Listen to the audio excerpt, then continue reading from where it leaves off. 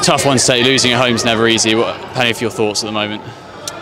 Yeah, not much to say really. It was that first half. I don't know really what happened in that first half. It was like we were here, but we weren't here mentally or something. But yeah, it was just a tough day for myself and for the boys as well.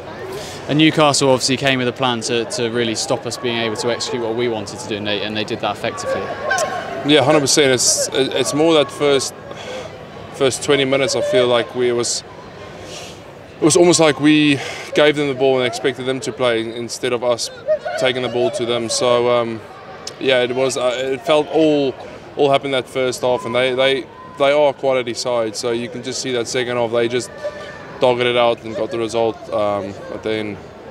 And you know, it's a long old season ahead of us still, but time to dust ourselves down and go again. Premiership Cup next week, and then Northampton after that. Yeah, you know, obviously it was. We wanted to end this block of games on a high note, but obviously that didn't happen now. So yeah, next week Prem Cup. Some boys got a few days off to refresh themselves and then come back, and then hopefully we can come back with a bang.